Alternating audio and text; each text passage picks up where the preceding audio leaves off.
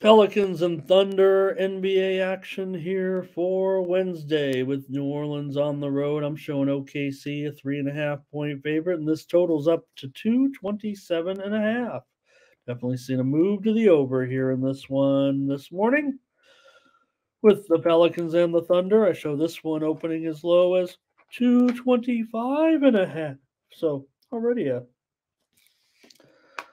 2 point move to the over this morning on this one. And I think I've solved my problem. I'm one more day of having to reach all the way over here where I'm struggling with this setup. The camera didn't work, but I bought a mouse, so I'm gonna be able to, I think, control things a little better. Hey, I've got a game. I got a pick here on this one that I feel like is kind of a freemium for me. Here's Jose over, over, over. Well, Jose, you and I, we're known to be two of a kind, one of mind, if you will, and we're going over for sure in this one tonight. Already stiff action to the over here from what I've seen. I don't know. Let me check if it's. I don't think it's been steamy in here necessarily. I don't know if the line services did definitely report some moves to the over, but I don't think it was necessarily a huge chunk of money that came down. Yeah, there was some subtle double move here.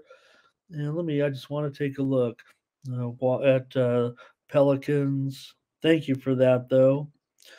And Ernest says, "Jeff, do me a favor. I need to check on the status of uh, Brandon Ingram in this one, but questionable with that knee injury coming in. So you definitely want his 22.5 points per game in there at this juncture. And I am giving it out as a free play here.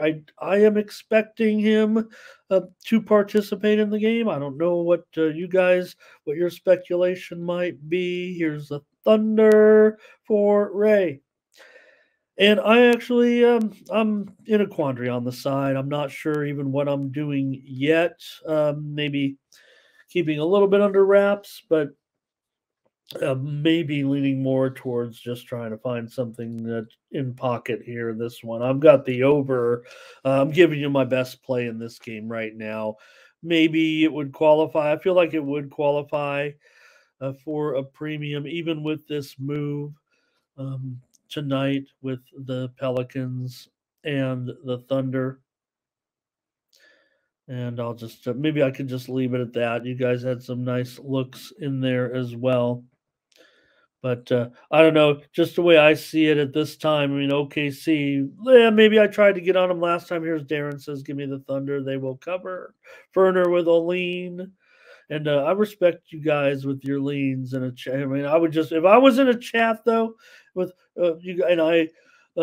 Hey Kev, nice to see you. Saw you last night. Saw you in some chat room over there, some live sweat room or something like that. Me and Kev, me and Kev hanging out in live sweat rooms. Hey, we're men, so we're beyond that. We can handle it in the live sweat room together. Nice to see you, brother. And here we have Oklahoma City 3-1 with a 3-1 spread record so far. New Orleans 2-1, 2-1 spread record. Both these teams, not bad start certainly here to get going. And I'm gonna end up in this one on the under, on the over. Over. Let's make it clear, I'm on the over in this game. Like I said, a strong play for me here. No distinctive moves here or no distinctive patterns yet with these two teams that would indicate you got New Orleans actually 1-2 to the under so far. Kev will go over with me. Okay, that's good enough. Final. And here comes some of that Chinese basketball coming in here. Guangdong loses to Tianjin. Do I need to give out the scores to you guys? Are you guys waiting on results and sweating games or something?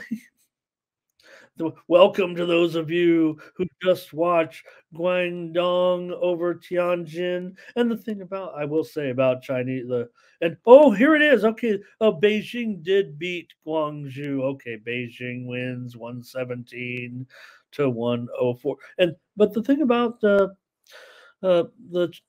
CBS is it's on that FanDuel TV, right? So it actually gets pretty good coverage.